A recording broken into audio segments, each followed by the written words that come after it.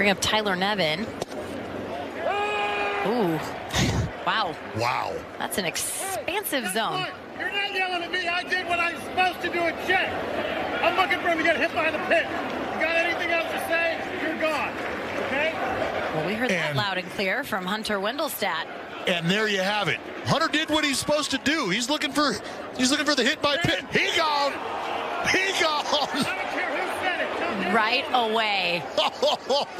Aaron Boone has been tossed from this game, and he is pointing down at someone else. He's going to have a big conversation right now with Hunter Wendelstedt.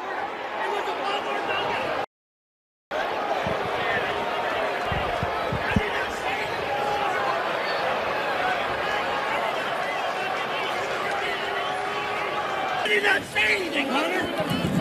Well, okay, I did not say. So the fan in the blue shirt is the one who says something to Hunter Wendelstedt. That's what he reacts to, and he kicks out Aaron Boone, who says, "Whoa, I didn't say anything." That's a terrible job by Hunter Wendelstedt, kicking Aaron Boone out when nothing was said after that warning.